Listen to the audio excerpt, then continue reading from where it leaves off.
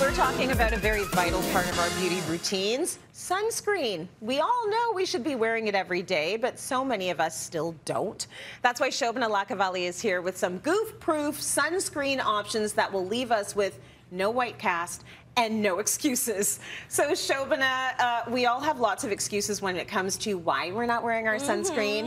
What is the first excuse we're going to be dealing with? Okay, so right before I get into that, I'm going to reiterate, if you have to do this every season, why we want to use sunscreen, okay? Yes. So we know we get the sun like 2 days a year here in Canada, but the sun is there all the time, all right? And it can cause cancer, a lot of our aging, up to 90% of wrinkles, hyperpigmentation, and also burns.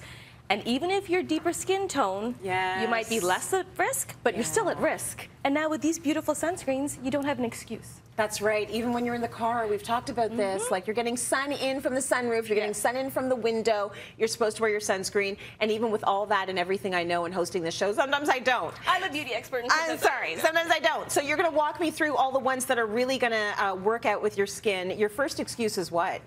You just don't have time for that extra step. Yeah. And that's where I am sometimes. Yeah. So I found a sunscreen that you can actually substitute and, you know, work double duty. So instead of a moisturizer, use a sunscreen like this Biossance Squalene and Zinc Sheer Mineral that has sunscreen in it, but also your moisturizing ingredients. Okay. And it feels good on the skin. So I actually want you to try it. This is a mineral sunscreen. Sure. So really great if you have sensitive skin, inflammation, rosacea, hyperpigmentation.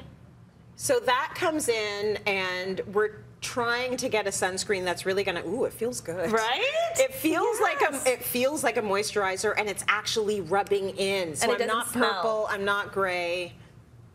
And it doesn't smell. It's odorless. Yes, it is odorless. Okay, very good. So a 2-in-1 is going to do the thing, and you can't say you didn't have the time. Right, exactly. So it's genius. And it's also on the Sephora clean list, which is nice. So for someone that's conscious about ingredients, the Sephora clean list is a great place to go, because these are products that are made without 50 or more ingredients that customers have said, you know what, I don't want those. I don't want those, right? So it's fair. Another excuse that we hear often is, I don't like sunscreen because it's greasy, it smells, it doesn't feel good. Yes. You know? So I'm going to introduce to you the sunscreen that does not look like sunscreen. It's unbelievable, okay? It actually changed the industry. It's the Super Goop Unseen Sunscreen.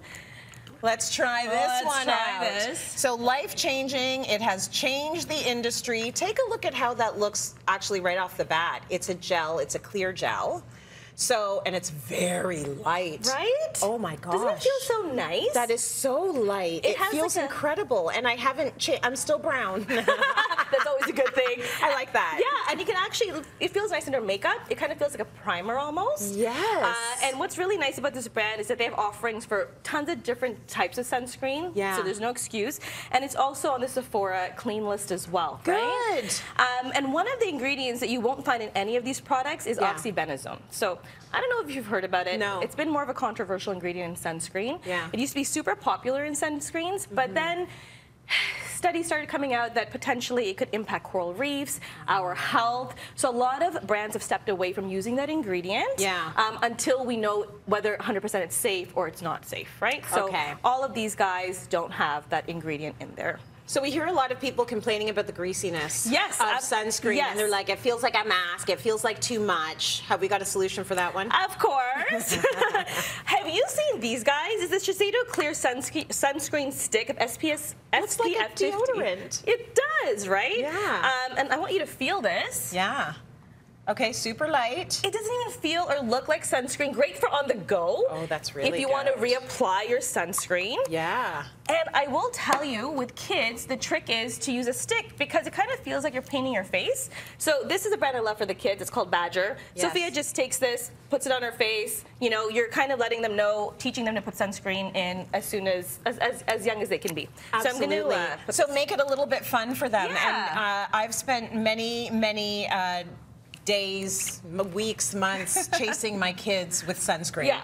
So it's really nice when you can have an easy way to apply it. I've never seen an application quite as easy as this. The only thing I would say is as easy as a roll-on is a spray, which I believe we're going to get to, because what's the next excuse? Okay, so the next excuse that we see quite often is, you know what, I got my face, but I just don't want to get my shoulders. They're going to be like red and burning, but that's okay. I've seen this. It's not okay. So a really great product is a sunscreen spray. Avena has lots lots of great options at the drugstore level, and it goes on clear. So this is the kid option. Yeah, try it, spray it on.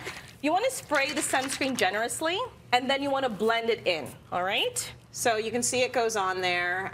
It goes on white, but we're rubbing it in. And when you say generously, what are we talking about when it comes to sunscreen? You want to make sure that it's white. It is covered. You're not seeing like brown spots shining through. Okay, you got want full coverage sunscreen. Did you talk a little bit about the whole idea of 2 fingers? Yes, I was just going to get to it. Yeah, let's talk about that because I've never heard that mentioned before in terms of how much you should be putting on your skin. For sure. So it's great that we're using sunscreen, but you want to use it properly. Otherwise, what's the point, right? So a new kind of rule to help us understand how much to use is to use 2 finger lengths, okay? Okay. So this is how 2 finger lengths look like. You want to use this on your neck, your ears, under your eyes, and your entire face. Okay. That's just for the face. This is just for the face, neck, and ears.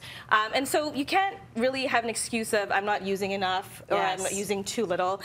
And do not mix your sunscreens in with your foundations. Right. That really, does that just degenerate the sunscreen? Absolutely. So if you're using an SPF 60 and you mix it in with your foundation, you don't know what SPF you're getting anymore. And also, it's not equally distributed. So some areas might get less coverage than other areas. Shobana, thank you so much. Fantastic tips, and now you're out of excuses, everyone.